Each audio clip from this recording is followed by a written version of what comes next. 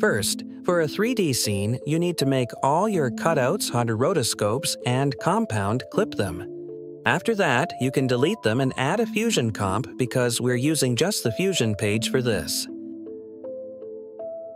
Add beat markers before you go into the Fusion page.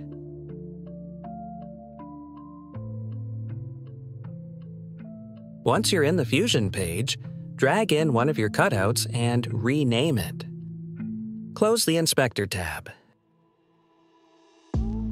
Now click your image and add an image plane node, then a Merge 3D node and a renderer. These are important. Connect the renderer node to Media Out, then add a camera node and connect it to the Merge 3D. You may not see anything, but that's because nothing is in view of the camera.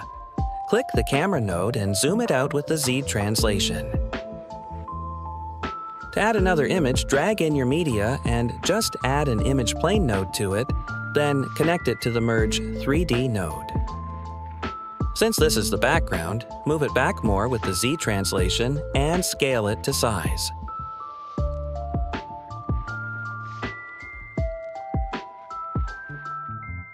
You can also add a color correction node to your image and adjust it.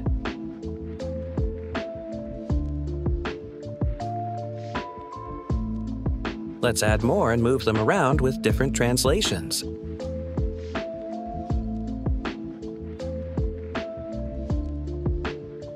For this one, I'm just going to move forward, to the right, then down to give it more of a 3D look.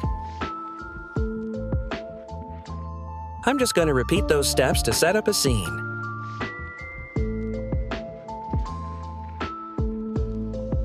Now we're going to add more, except in front of everything we have added now.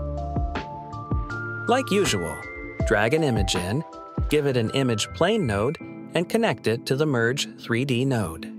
Let's move him forward. Put your image in a position that looks the best on the camera view.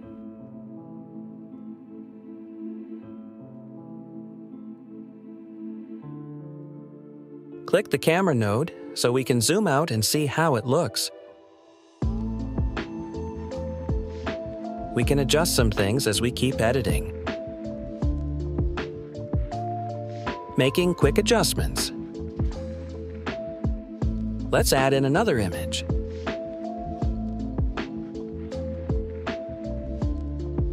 For this one, I'm going to move him to the front because this is the last image of Luffy.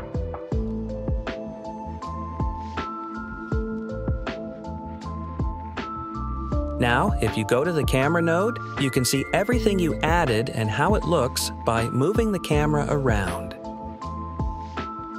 Now let's add keyframes for the camera node.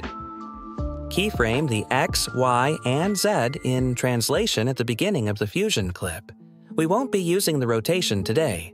With the beat markers you made, open the Spline tab and keyframe your camera to the beat markers and how you want it to look.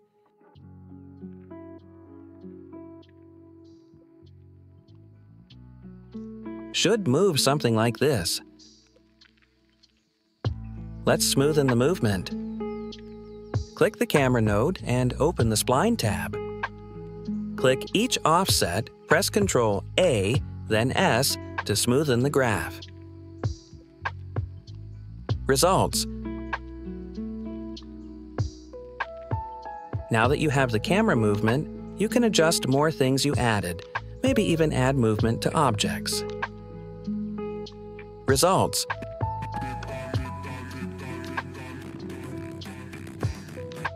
For extra, you can add motion blur in the renderer node. Add shakes and overlays. Bad playback speed low. Finally, if you copy everything you made, you can turn it into a compound clip and reverse it.